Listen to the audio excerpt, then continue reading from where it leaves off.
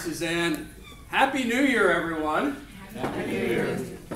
You know, New Year's is one of my favorite times, which is you really get to close the books, and I think we all probably want to close the books on 2012, Amen. right? Amen. And we look at the promise and hope and opportunity of 2013. And I know probably many of you have made some resolutions, right? I want to be a better husband. I want to be a better wife. I want to take off 5 pounds or trim off a couple inches or go after that promotion at work. But I've been given some things. I want to do all those things except the wife deal. The husband thing I'll try to take care of. But I want to make some resolutions for our party, for our Commonwealth, and for our country. So humor me for a second and see if you agree with these. How about first and foremost that we commit to actually ending the ridiculous spending that's going on in Richmond and much more so in Washington? All right, how about we stop crippling future generations in piles of debt in backroom deals in the middle of the night? Can we do that? Can we resolve to do that as a party? Secondly, how about if we resolve to actually have some backbone? Right? I'm excited about 2013 because I think you're going to see candidates that actually are unafraid to talk about the culture of life because they've been fighting for the culture of life. There is a reason why we lose and why 3 million evangelicals sit on the sideline when we're putting up folks who simply aren't comfortable deep in here, and it shows, on the most important issue of all, life. Okay? Additionally, let's have some backbone for free enterprise. Since when have we allowed the left to make it a decent living and, heaven forbid, turn in a profit into a dirty word? So let's show some backbone. And third, and I think most importantly, how about we resolve to protect and defend liberty and the Constitution of the United States? All right? I want to talk about something that I don't think a lot of people are talking about right now. Happened a couple weeks ago. One of the worst tragedies that this country's ever faced. First time in my life that I heard the sound of bells at Christmas time, and it made me want to cry versus celebrate. Our side hasn't talked too much. Let's talk about it. The president and the left and the liberal media are asking for a national conversation on gun control, or as they say, safety.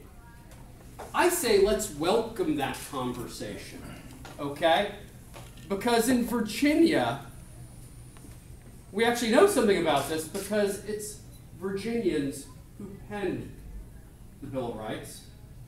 And it needs to be, in 2013, Virginians who defend the Bill of Rights. Safety in our schools and defending the Constitution are not mutually exclusive. It takes leadership. And you may ask, what the heck does this have to do with the lieutenant governorship of the Commonwealth of Virginia? It has to do with leadership. And that's one of many reasons why I'm in this race. Virginia needs to lead in 2013. We can't wait for Washington. We see what happens there. So I know a lot of familiar faces in this room. Some of you all know me from fighting in the trenches. I know Chris and Suzanne and Tony and Mike and so many of you in this room fought so hard over this past year. Right? It was disappointing. It was a kick in the gut. And for me, yeah, it's a volunteer job. I poured my heart and soul in it. My wife poured their heart and souls in it, much like Suzanne and Mark did. And I was devastated. It took me about 10 days until finally my wife kicks me. I'm on the couch. She kicks me and says, "Hey, buddy, what are you doing? What is your problem?" And look, Pete, if you really believe that we need more people in office that actually know how to create jobs and have created jobs, that actually have private sector experience, that actually know how to sign the front of a paycheck. Get off your tail, and this is your put up and shut up moment, buddy. You think you have solutions, get in the game. And folks, those of you who don't know me, I'm Pete Snyder. I'm an innovator. I'm a technology entrepreneur. 14 years ago, I had a pretty good paying job, and I'm 26 years old, and I took a risk. And I quit that job because I had an idea that I thought could help revolutionize the way we do marketing and communications. And I started this company out of my one-bedroom apartment. And it wasn't easy. In fact, it was brutally hard. And I was even down at one point to my last $100. This is no joke, my last $100. I'd go out on dates with my then girlfriend and now wife person. She would have to pick up the tab for tacos, okay? I actually had to call my sister and have her Western Union wire me money to a Safeway, $150, to pay groceries. Her hotshot entrepreneur brother was over a barrel and needed $150 for groceries. They say that Republicans don't know what it's like to suffer and work. I know what it's like. And after a whole lot of praying and a whole lot of hard work by a lot of people, this company started to take off. And we became the first and eventually the largest social media marketing company in the world, creating hundreds of good-paying Virginian jobs, but also really not just starting a company, inspiring an entire industry that's created since hundreds of thousands of jobs around the globe. So that's not just rhetoric. That's not a government program. That is a real record on the #1 issue facing our entire country and our Commonwealth. Getting our economy turned around and creating jobs. Folks, I believe that our party, our Commonwealth, and our country needs to have big ideas again. We're not going to win elections or promote a conservative agenda by just pushing mail pieces, okay? We don't win more votes in Hispanic areas by more mail pieces or more robocalls. Folks, it takes big, bold, conservative ideas. Ideas that connect and change lives. And that's why I'm running. I'm an innovator. I want to make sure that in Virginia, on education, we have transformational education reform.